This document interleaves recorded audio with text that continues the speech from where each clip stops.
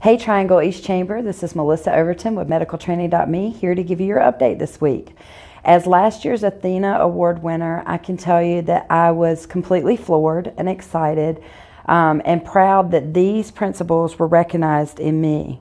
When we talk about who an ATHENA leader is, we talk about someone who lives authentically, someone who learns constantly, who builds relationships to foster collaboration, who acts courageously, advocates fiercely, and gives back to celebrate others.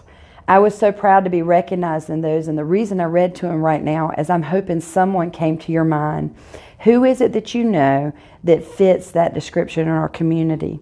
The reason I bring that to you is because right now we are having our call for applications of ATHENA nominations through the end of August. This will be our 35th year that we are recognizing leaders in the community who embody these principles and are doing things to build and make our community better. So I challenge you right now to jot down on any piece of paper in front of you 1 to 2 names of people that you want to go in and nominate. The application process is easy. It's a Google form. You go to the Triangle East Chamber website to click on that and quickly put that information in, and let's recognize those people that are making our community better every single day.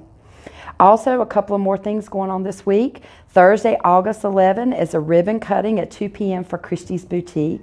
Let's be there to, again, encourage one of our small business owners coming in and starting the community. So many neat things. Bring your credit card and be ready to spend some dollars.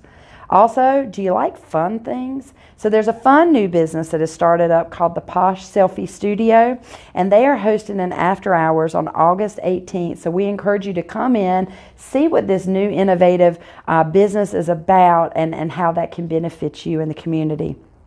Last but not least, remember State of the Region is coming up. I've looked forward to that every single year as a Triangle East Chamber member. This is a regional event to talk about solutions for our community. How do we talk about what's going on, and then how do we create a needs assessment with actionable items that we can actually get involved and impact our community in. So that will be on September 13th at the Ag Center, and I'm looking forward to seeing you there.